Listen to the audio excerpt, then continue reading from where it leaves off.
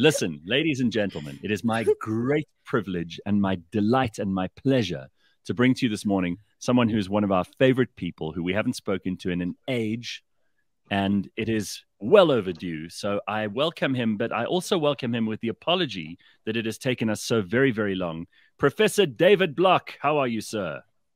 I'm looking up, Gareth, and how are you? It's just so awesome to be interviewed by you again. It's so nice to see you, Prof. So first of all, how have you been? Because COVID affected a whole lot of people in different ways.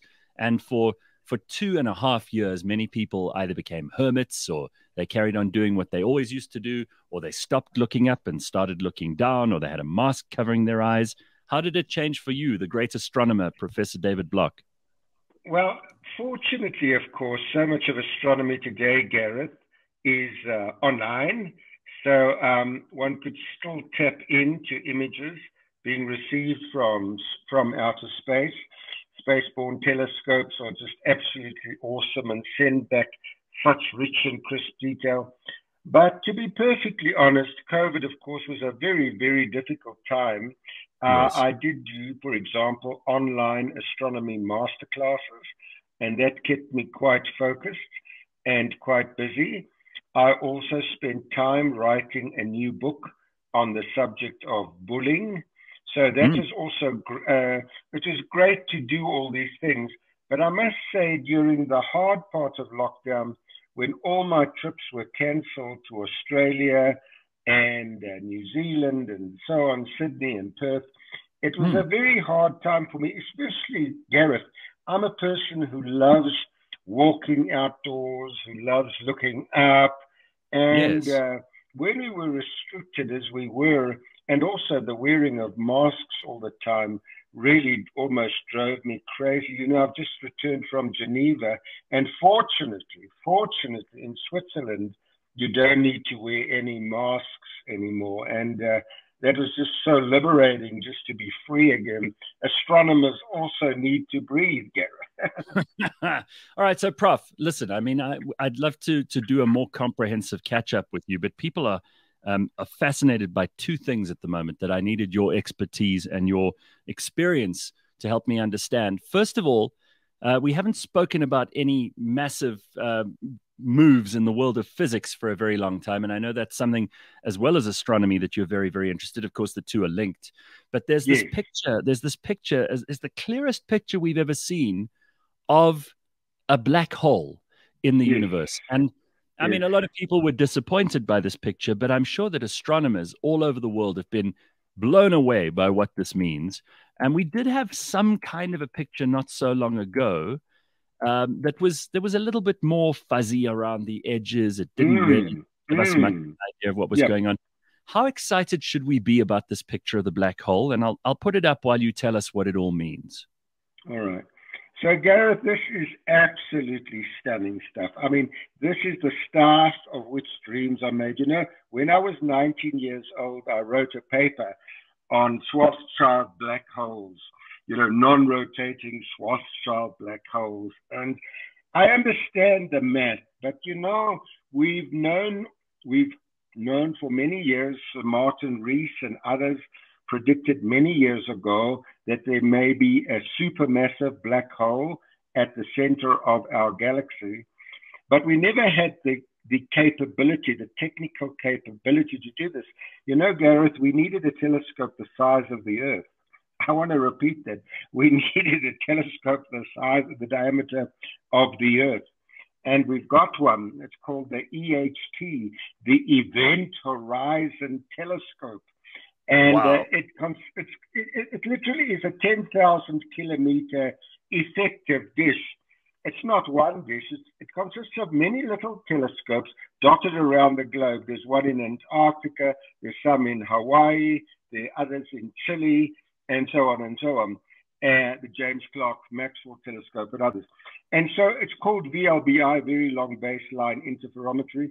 And if you have a telescope with the effective size of the Earth, you can turn it towards the center of our Milky Way in the constellation of Sagittarius and try to image the supermassive black hole there, because we've known for many, many years that stars are orbiting the center of our galaxy at remarkable speeds.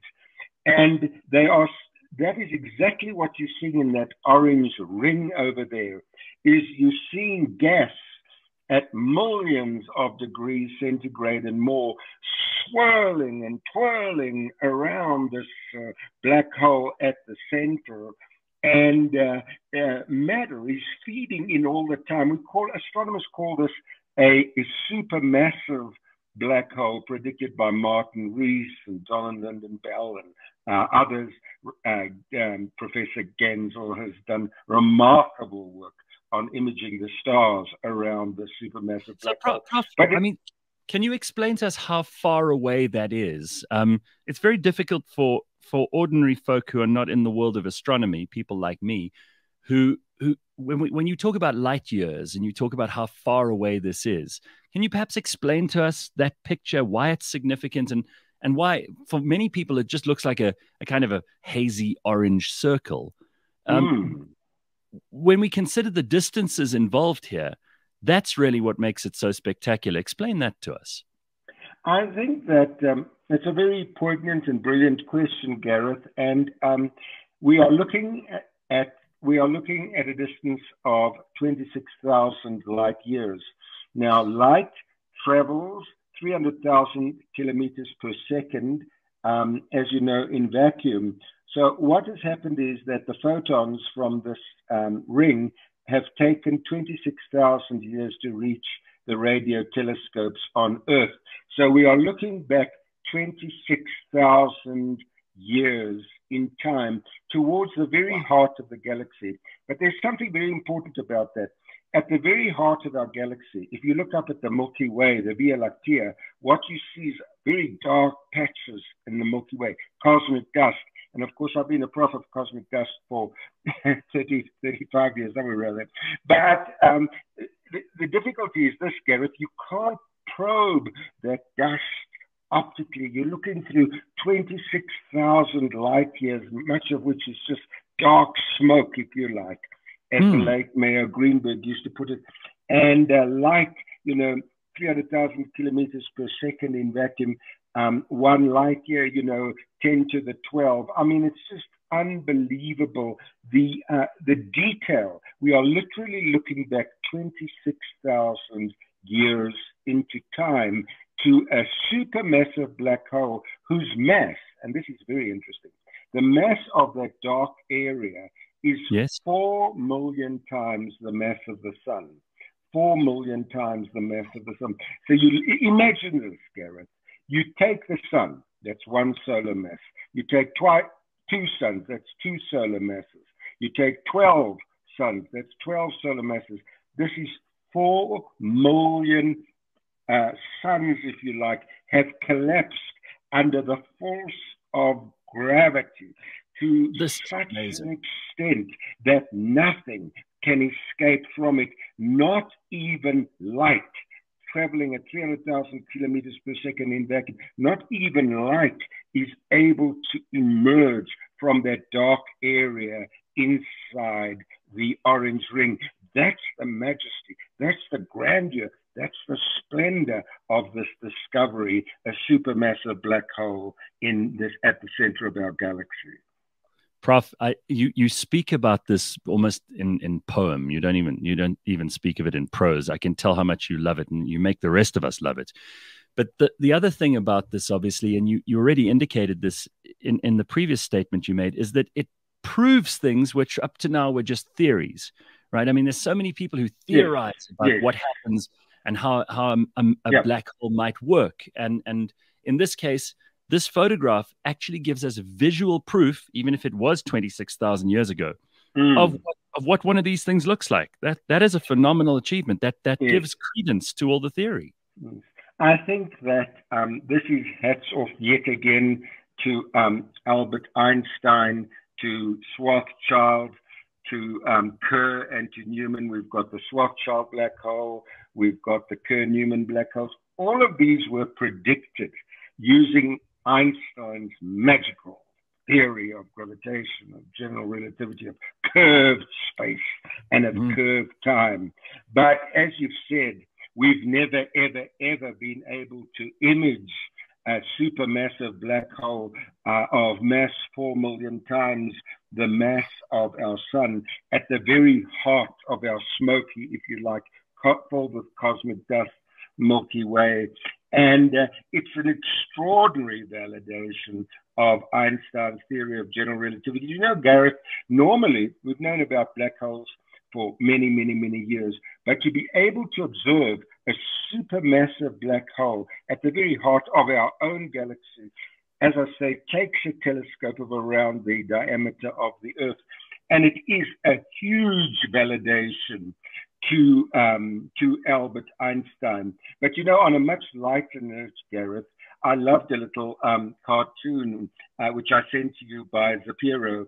And yes, it's got this orange ring over there with ESCOM at the center, you know, sort of a bit of load shedding. I just love it. Supermassive black hole at the center of our galaxy. Einstein himself couldn't predict this, and you see all these puzzled faces at the end of the telescope there, and you see ESCOM at the very heart, the supermassive black hole. I think this is just, you know, hats off to our Zapiro as well. It's so remarkable. But yeah, this is the power of maths today. So, yeah. Prof, I just want to go down a little side road here quickly, because this is the stuff that you think about and work on all the time while the rest of us are going about our daily work. There is all kinds of new work being done, and there are new theories being posited, and there are still some questions being asked around issues. And you kind of hinted at this as well when you talk about those dark parts of the universe that we can't really see, or we can't figure out what that matter is. And people talk about dark matter and about also dark energy and what those might be.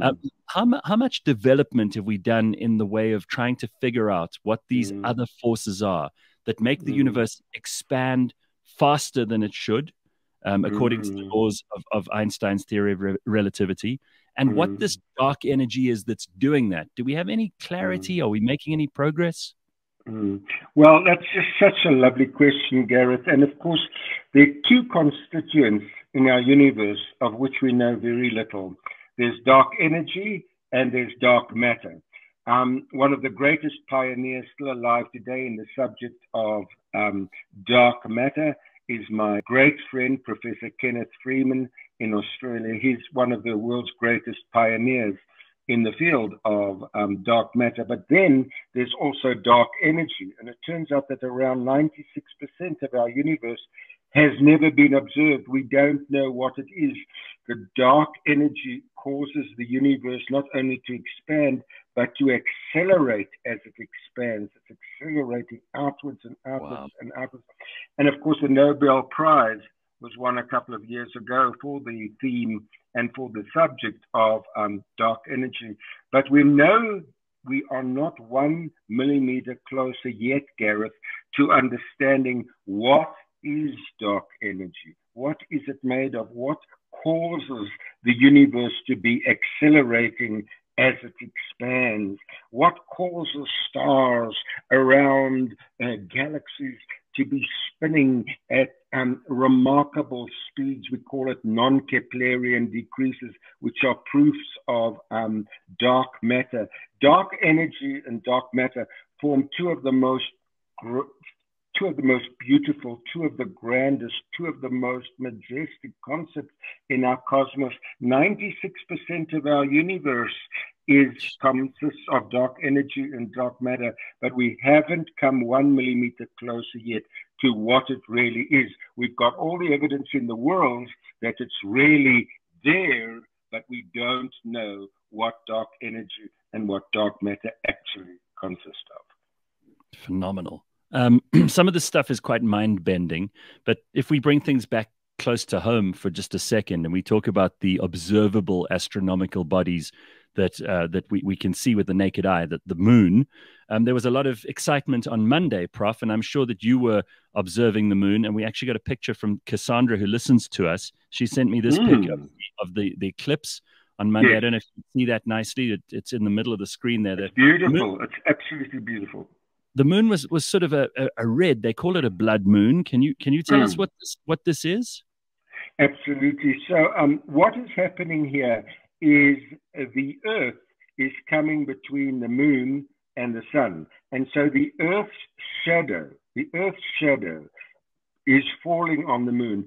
Now, as the moon enters the Earth's shadow, the short wavelengths, the blue side of the electromagnetic spectrum, gets scattered by our atmosphere, allowing the red light to pass through. And so what you're seeing here in this remarkable picture, which you've got on your screen, is the moon almost in complete totality. In other words, the moon is almost, not completely, but almost covered in full by the shadow of the Earth.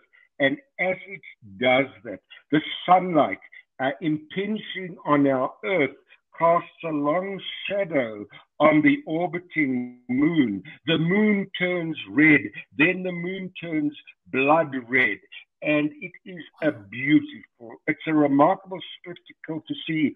I've seen it many times. I remember even as a young schoolboy, age 15, 16, the grandeur of a lunar eclipse, as it's called, a total lunar eclipse, is something which is just so easy to see. You don't need any binoculars. You can just simply look up. But doesn't that go to show, Gareth, that the universe is still filled with such beauty? And at this time of so much travail on the news and so much looking down and so much depression, astronomers are able to take the public via incredible and remarkable people such as yourselves with your incredible following to show people a new perspective, a new dimension, a new way of living, a new way of thinking by looking up at a total lunar eclipse.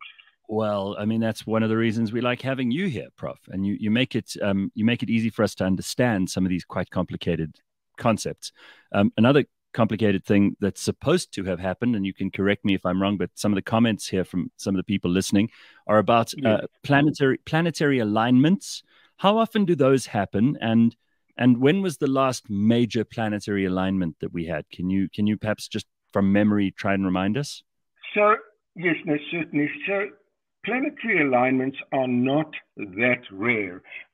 Basically, what true planetary alignments, when you've got, for example, Jupiter and Saturn and Uranus and so, all almost lined up, those are relatively rare.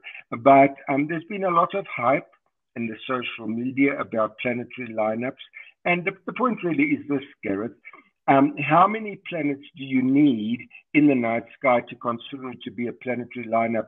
I really like to see all the major planets, lined up in, say, for example, the western swath of our skies.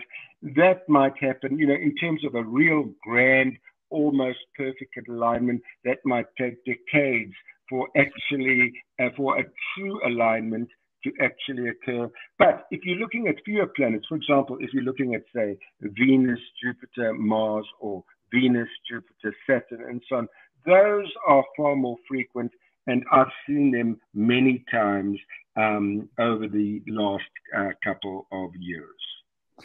Prof, is there a particular astronomical event that you wish you had been alive for? Something that maybe happened 100, 200, 1,000, maybe even more years ago? Is there a thing that would have been observable, even if you hadn't had today's technology, that you wish you'd been alive for in the past? Well, I've never ever been asked that question before, but yes, there was a supernova, an exploding star in our galaxy. It was just unbelievable. It was observed by the astronomer Johannes Kepler, 1600s. And, that's called Kepler's supernova. And it was just so magically bright. And just imagine, these cascading clouds of light impinge under the force field. And then, the star exploding outwards, a supernova, that is something which is just so rare in our own galaxy to behold, one on our doorstep. And yes, if one was alive at the time of Johannes Kepler, one would have observed this supernova and something like that. I think it's just so rare. It might happen every couple of 100 years. And that is something, if I were to be alive at any given epoch in history, astronomically speaking, I think that would have been something absolutely magical to behold, to actually see this exploding star, the supernova, just looming so bright in the skies. You know, delineated and annotated by Johannes Kepler, but of course we are still waiting for another one to happen on our doorstep. But that's just such a lovely question, and maybe you can still be interviewing me when another supernova in our galaxy close by actually happens. I mean, it could happen, right, Prof? We're unable to map every square inch of the sky, so absolutely. There could be. That's why people have built these enormous telescopes, and we have that that array in the Karoo in South Africa, which has been doing some interesting stuff recently. Yes, but I mean, let's Sunil and Simpiwe ask you a few questions, because I'm sure they do. Everyone has questions because we all grow up looking at the sky, wondering what it all means. So, Sunil, you want to go ahead? Yes, you spoke about the planetary alignments, which is kind of intrigues me, because some people say that there's a gravitational shift that happens on Earth at that time. I mean, how true is that? I mean, does that explain the waves and the pull? Yes. Unfortunately, that falls into the realm of science fiction. All that's happening here is you've got the planets orbiting the sun. You've got Venus orbiting the sun. You've got the Earth orbiting the sun. You've got Jupiter, Mars, Saturn, Uranus, Neptune, Pluto, whatever. They're all orbiting the sun. So every decade or every 20, 30 years, whatever, it depends on how many planets you want lined up. It will happen that all the planets are in the same area of the sky at approximately the same time. It's got nothing to do with an increased gravitational pull. There's no increased gravitational pull. Gravity obeys an inverse square law. F equals g and 1 and 2 over r squared. It means that as you move the planets further and further out, the gravitational force field decreases very, very markedly. So it gets less and less and less. And so what's happening is, if you've got, for example, two bodies orbiting, they will, for example, be seen in the same part of the sky at certain times. Then they won't be seen at the same part. Then they will. Then they won't. But the point is, there's no enhanced gravitational pull during a planetary lineup. It's just an apparent, a visual perspective. It's an apparent alignment as seen from our planet, as all the other planets are orbiting the sun, and from time to time are in the same approximate area of our skies. Okay. Wow. Thank you. I could listen to you speak the whole day, and I feel like I just fell in love with like astrology now, and I'm like, please just explain even basic, like basic things like the Big Bang Theory, like, because it's like I could hear you speak the whole day, like just even breaking down simple concepts. Now I was like, this is why people pay to go to university and be lectured by people like Prof. Block, and there are very few people who are as good at what they do as Prof. Block is. I mean, just in case you didn't know, for all those people who are meeting you for the first time, Prof, you are also a highly sought-after inspirational speaker. You talk about not just astronomy, but many other subjects too. And you're also you're a fellow of the Royal Astronomical Society of London. You were selected at age 19 to join that. You you wrote a research paper on relativistic astrophysics. You've been a visiting research astronomer at the Australian National University. And I think people need to know this stuff. This is a life of work. The European Southern Observatory in Germany, the California Institute of Technology, Harvard University, amongst others. You've published over 100 astronomy research journal articles, and Prof's research has twice been featured on the cover of Nature, which is a very prestigious journal in the sciences. So this is an absolutely unbelievable list of things, and I've left out so many more, but you've received many, many awards, and you've received the University of the Witwatersrand's highest research accolade, which is the Vice Chancellor's Research Award. I mean, Prof, you really do love what you do, and you've made so many other people love what you do, right? I think that whatever one does in life, Gareth, you have to fall in love with it. Just like you know, you've got your incredible following and your magical voice on radio and so forth. You've got to love what you do. You know, I've just been invited. I'll be speaking soon at Stanford University and the California Institute of Technology. But you've got to love what you do. And I think that there's so much happening in the skies, as we've discussed today, such as the supermassive black hole in Sagittarius, known as Sagittarius A star, that the public must be made aware of the incredible events unfolding and of other concepts like dark energy and dark matter and so forth. But yes, I think that in everything you've delineated, the greatest piece of paper I ever received was I was 19 years old. I had just emerged from relative hell in high school as a result of bullying. And I received this piece of paper, Gareth, and it said, "You are elected a Fellow of the Royal Astronomical Society of London." And I think that was the greatest piece of paper I've ever received in terms of academia, because it even went much further, you know, than me receiving my doctor's degree or whatever else, is that it made me feel that I was part of the true giants in astronomy. You know, people like Stephen Hawking, who was there when I was elected a fellow, and others. It makes one feel part of it. Instead of exclusivity, Gareth, there's the degree of you being included amongst these people. And to me, that is forever etched in my memory bank. But yes, my astronomer's taken me around the globe, my motivational speaking also. But I adore communication, because it is just so, the universe is just throbbing and pulsating with beauty. You know, Prof, I thought about you because I went to Mexico in March, and they took us to the ruins of Chichen Itza, which was obviously set out on a very astronomical plane. The entire city was built based on, you know, the compass and observing the skies, and there was an actual astronomical observatory that they had. You know, this is in 1100. And the people who would work in that observatory were these high priests who were essentially also the scientists of their day. And I thought how you know, fortunate we are to know a high priest and scientist of today, and someone who obviously is not filled with mumbo jumbo and all the stuff that perhaps they would have sprouted forth with in order to confuse people back in those days. But these days, who's interested in pursuing truth, who's interested in trying to find the realities of the physical and material world, and to be able to hear not only that, but from someone who's a good communicator like you, who's able to explain these concepts to us, is a real privilege. And I've missed talking to you, Prof.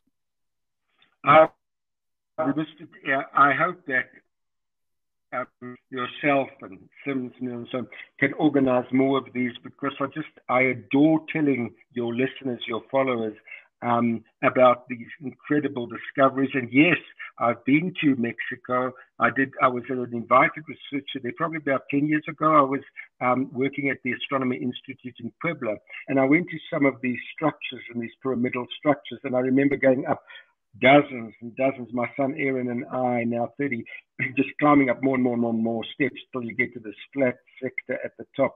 And you can imagine what, to these ancients, you know, the night sky must have looked like, you know, and especially think of this comets. You know, I think of even Halley's Comet, the fear it caused in people. I mean, they were almost weak in the knees in that painting, you know, the Battle of Hastings of 1066.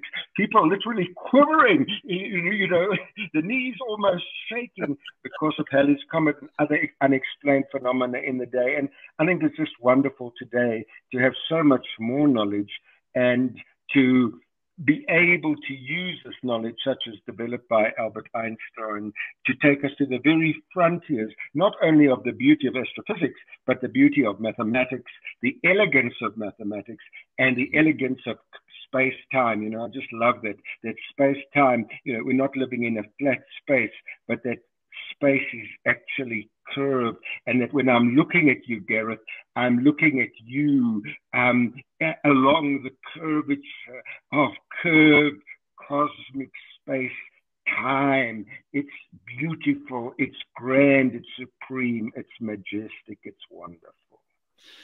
Prof, just to remind people who are captivated by what you've just told us, and we've only been talking to Professor David Block for half an hour, but there are episodes that are still available on cliffcentral.com. If you look up either Professor David Block or his show, Looking Up, we did a whole range of shows over a course of some 2 years where Professor David Block interviewed people from all over the world about complex and simple phenomena in the night sky, some things that we deal with in terms of our lives on planet Earth, and questions that you may have about some of these things. You must go and listen to episodes of Looking Up because they're still there. They're available for download. You can listen to them anytime you like, and we'll get you in, Prof, and have a proper conversation and catch up sometime soon. But it's a delight to see you, and thank you very much for being on the show this morning. Thank you, Gareth. It's just been such an honor to be with you. I just adore being with you. And also, people are very welcome to join my Facebook page just under David Block. And there we continually update my followers on about recent astronomical findings. But Gareth, Neil, thank you so much. And keep those incredible smiles. I see the radiance of Sim's teeth. Always keep them bright and shiny. We love you lots. Yes, absolutely. Thank you, Prof. And keep looking up. That's what Thank you so much. Rely on Thank you for. You so much. Thank you there he so is. much. Bye-bye. Professor David Block. What a guy.